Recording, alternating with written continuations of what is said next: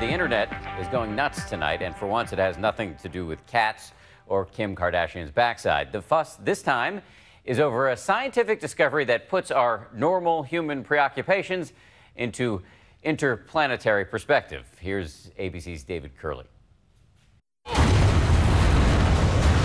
It sounds like something sci-fi, but NASA's Mars orbiter has seen something only imagined. Liquid water has been found on Mars. The essential ingredient of life on the red planet.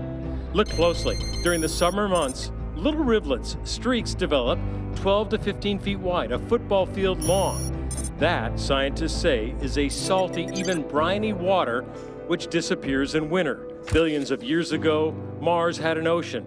Was there life then? And with this discovery, is there life now? The discovery really is most exciting because it suggests that it would be possible for there to be life today on Mars. It could also change a manned mission to Mars.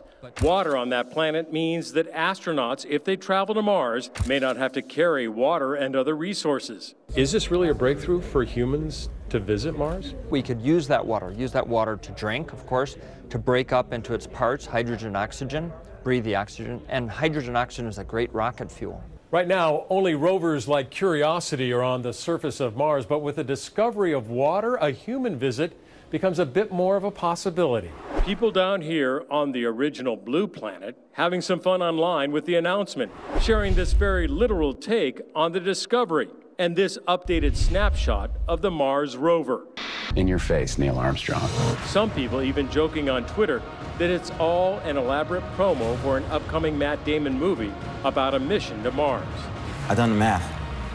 Checks out. For Nightline, I'm David Curley in Washington, D.C.